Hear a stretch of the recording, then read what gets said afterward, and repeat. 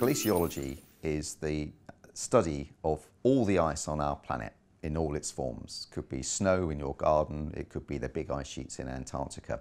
And the study of that ice is the sort of things that glaciologists do.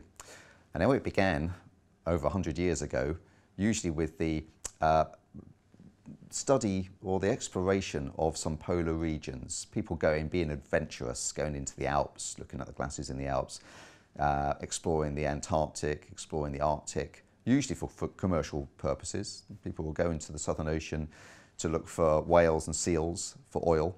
They were looking into the Arctic for the Northwest Passage for shipping routes. But as they did so, they became more scientifically interesting as places because of the massive ice sheets, the huge ice cover that exists. Now, glaciology and ice on the planet can take several forms. You can have snow. People understand about glaciology because they know about snow. And so that's one element of it. In the Arctic and in the Antarctic, on the ocean, you get a very thin layer of ice that develops on the ocean, about a metre or so thick, and it's called sea ice. And it grows in the wintertime where it's dark and gets really cold, and it shrinks in the summertime when the Earth warms up in the summer, of course, and the oceans get a bit warmer. Then there's land ice. Now on land, you get ice which forms by snowfall, and if the snow can last a year or two, then it starts to get denser and turn into ice. And in the upper regions of mountains, that ice forms as glaciers, occupying valleys within the mountains themselves. And so in the Alps, in many regions, you get lots of glaciers. In the mountain regions, you get glaciers, and they're quite small, and they occupy little valleys. Now, occasionally, glaciers get much bigger, and they can occupy either an entire valley, or they could subsume a valley.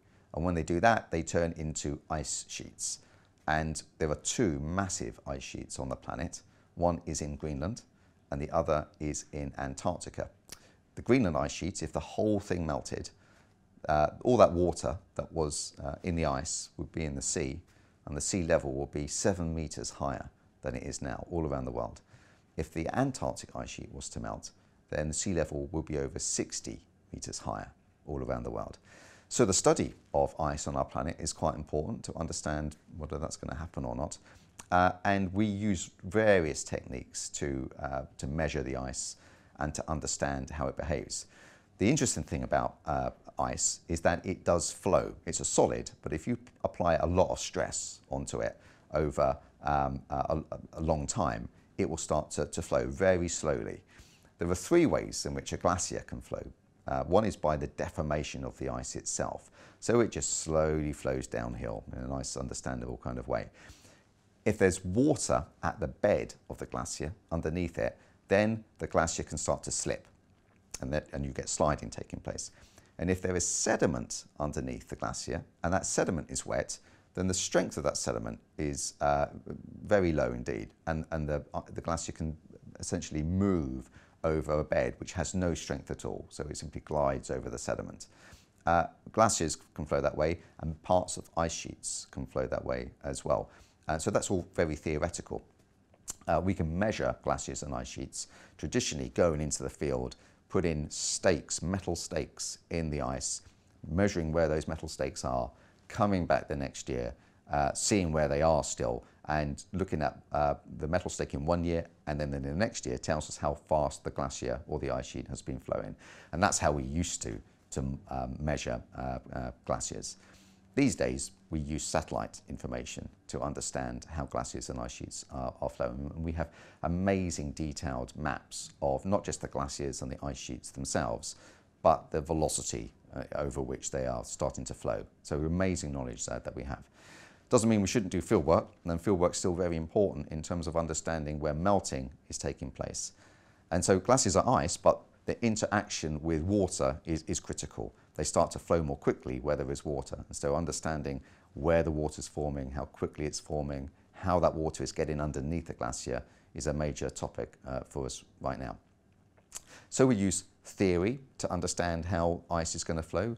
We use measurements to understand how it's going to flow. And we also use computer models as well, because computer models tell us about the past, how things have behaved in the past, and they tell us about the future. In glaciology, the past is actually quite important to us. Only 20,000 years ago was the last ice age. That was a time where there was ice over the Scandinavia, over Great Britain, over lots of parts of northern Russia, a continuous ice sheet there. Over North America, there was a massive ice sheet over North America as well. And of course, all those ice sheets have now disappeared. And what they've left behind is this wonderful network of evidence to tell us that they were once there in terms of the geology that they've left behind. So we can work out where the ice sheets used to be based on the geology, and we can use numerical modelling to reconstruct what those ice masses once looked like, and we can get those right. Once we understand the past and be able to model the past, and we understand the present, through all the measurements we understand the present as well, what we can then do is think about how those ice sheets and glaciers are going to change in the future. So our models are quite good now. We've got good theory, which details how they flow. We've got lots of measurements, which details about the surface of the ice, about the thickness of the ice, and all of those sort of things. And we have brilliant models which tell us how they're going to change in future. So glaciers are around at the moment. There are two major ice sheets, Greenland and Antarctica, and there are roughly 300,000 other glaciers. And it's a reasonable question to say, well, where did they appear from? Where did they start? And there are a number of things to answer that question. The ice sheets over Greenland and Antarctica have been around for hundreds of thousands of years. And in Greenland, probably it was much smaller, about 125,000 years ago than it is now. And maybe parts of Antarctica were also smaller about that time. But they were also persistently glaciated for several million years in those regions. The smaller glaciers on the planet, they grow and shrink much more quickly. So in the Ice Age, the glaciers would have expanded quite a lot, and they would have retreated when we got into the interglacial, where we are right now. About 150 years ago, we were in something called the Little Ice Age, which was a period in Earth history where things were just a little bit cooler than they are right now. Not too much, just a little bit. And what that meant is that the glaciers around the Northern Hemisphere, Northern Europe in particular, they expanded quite a lot. And so what we're starting to see now is the retreat of glaciers from the Little Ice Age, going back to more normal conditions. But of course, what we're seeing also is man-made global warming, which is causing the glaciers to retreat even further back. So there's no glacier area, no region of where glaciers occur on the planet which isn't shrinking right now. All the glaciers are melting back right now.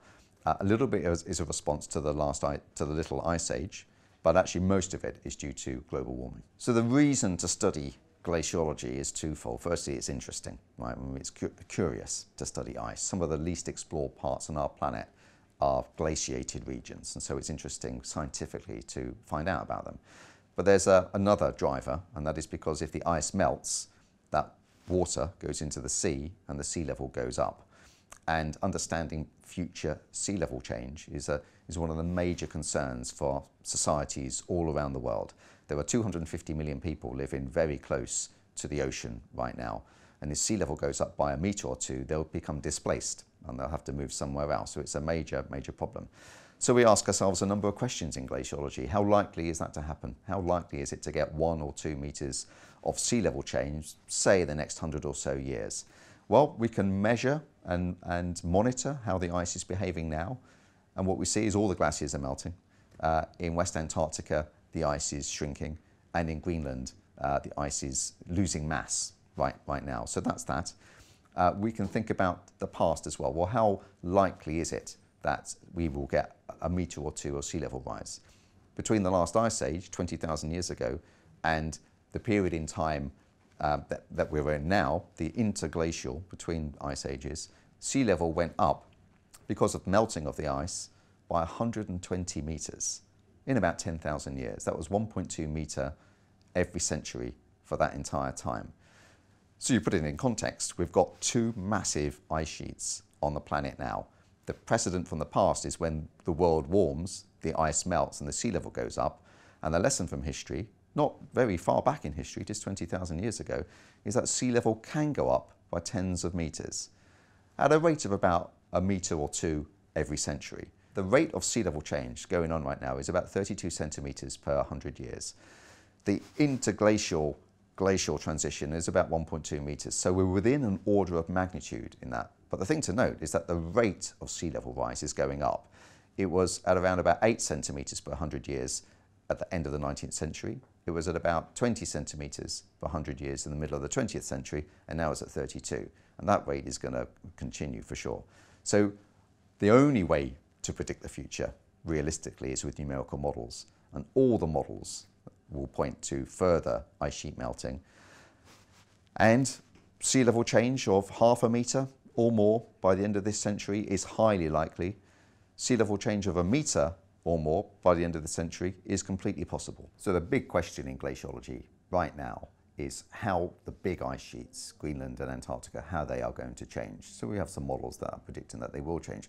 But what are the processes that are going to cause that change? The processes are going to be important because they'll tell us how quickly the ice will melt.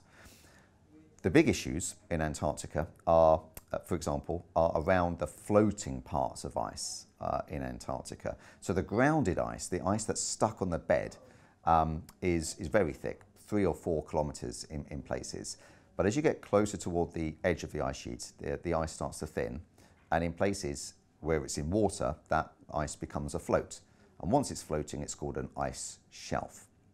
The ice shelves are very important for the stability of ice in Antarctica. They hold back the grounded ice. They act as a back force to keep that grounded ice upstream from flowing too fast into the ocean. The thing is, you can melt the ice to cause sea level change, but you can also flow it into the ocean. Once the ice is floating, it's already displaced its weight in water, according to Archimedes' principle, and the sea level rise has already happened. That ice can melt in its own time, could take 100 years, could take 1,000 years, it doesn't matter, the sea level rise has already happened. So stopping the ice in Antarctica from flowing into the ocean is critical for sea level. And it's the stability, not of the ice sheet, but of the floating ice shelf, that becomes really important. So there are a couple of ice shelves in the northern part of the Antarctic Peninsula, where it's quite warm, that have collapsed, completely collapsed, within a few weeks. So Larsen A and Larsen B ice shelves were doing their job, holding back the ice, doing quite well. And then surface water appeared on them. And some of that surface water started to run off. Well, that's all fine, the water can run off, no problems. But then what happened was the surface water stopped running off and started running into the ice shelf. And once it does that, you get holes, vertical holes appearing in the ice shelf, and the whole structure of the ice shelf, the integrity of the ice shelf becomes compromised. And what happened in Larsen A and Larsen B is just that. The meltwater started going down into the ice shelf, and as a consequence, the whole ice shelf broke up catastrophically within just a matter of a few weeks, maybe a few days. So that's the process by which you can get rid of an ice shelf really quickly. And that's what we're worried about in Antarctica. How many of these big ice shelves that are protecting the very large volumes of ice grounded upstream, how many of those ice shelves are vulnerable right now? This is something that 20 years ago we weren't really researching too much, but it's becoming really important. And the more we learn about ice shelves in Antarctica, the more that we start to see there is water in some of them. We don't yet know whether the structure of those ice shelves are weakened yet, but that's the hot topic at the moment to understand, because if the ice shelves disappear, then the ice starts to flow more quickly into the ocean, and then we get much more sea level rise.